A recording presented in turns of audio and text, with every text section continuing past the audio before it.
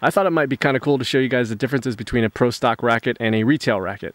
Now for us mere mortals who aren't lucky enough to play on the pro tour or have the connections, we are relegated to buying retail rackets. And in this example, I'm using the Wilson K-Blade 98 versus the Wilson H22. Now at first glance you really can't tell which is which. They both have the same paint job, they're both the same length, but the Wilson K-Blade 98 retail is on the left, that's the one with the white overgrip, and the Wilson H22 Pro Stock, the one with the black overgrip, is on the right. So let's take a look at some subtle differences. The first thing I noticed was at 3 and 9 o'clock on the frame of the K-Blade 98 retail. What you'll see is what Wilson called the X-loop weave. It is a graphite weave at 3 and 9 o'clock on the frame, which the H22 does not have. Okay, let me bring up another shot of the braided weave here. Hopefully you can see it better. In this picture it illustrates it a little bit more clear, but definitely the H22 does not have that weave, and the K-Blade retail, the K-Blade 98 retail, has the weave. Okay, so what I want to show you guys here is the beam width of the two rackets. The H22 has a 22mm beam width, and the K-Blade 98 retail has a 20mm beam width. Now, let me just freeze this video right here. So you can see that the H22 has a flat, more of a flat frame, and the K-Blade 98 has a straight beam frame. Although, you know, looking at this picture, it's considerably more rounded than the H22.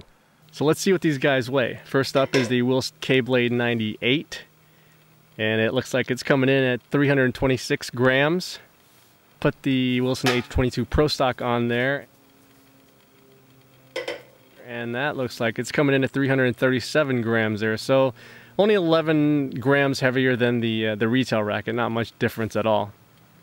The location of that knot, as you can see here, are the same on both rackets. But if you look at the grommets below the knots, the separation is a lot further in distance on the Pro Stock than it is on the retail version.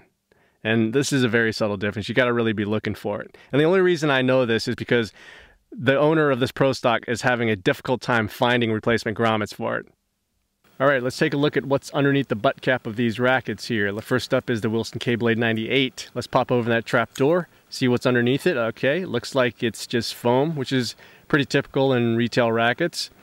Nothing out of the ordinary. Let's take a look at the Wilson H22 Pro Stock racket. Now I was told, let's pop that open, and yeah, considerably it's different obviously, but I was told that by the owner of this racket that it had come customized for the tour player. So I don't know what could have been in there, maybe silicone, or maybe he liked it that way, who knows.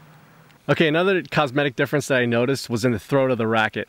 In the Wilson K-Blade 98 retail version, you see the Wilson logo right there with a hologram sticker to its right. In the H22 Pro Stock version, there is no hologram sticker, and it actually looks like the Wilson logos is actually more centered than the K-Blade 98. Well, that's it, guys. I hope you enjoyed my first brief side-by-side comparison of a retail racket versus a Pro Stock racket. So before you spend your hard-earned money on a racket that you think your favorite pro is using, it probably isn't, because they have their rackets customized to their specs. So you need to go out there and demo rackets. You could demo them at pro shops, online retailers like Tennis Express, Tennis Warehouse, a lot of different places to demo rackets. Thanks for watching. Thanks for watching my videos and checking out my channel. Until next time, later.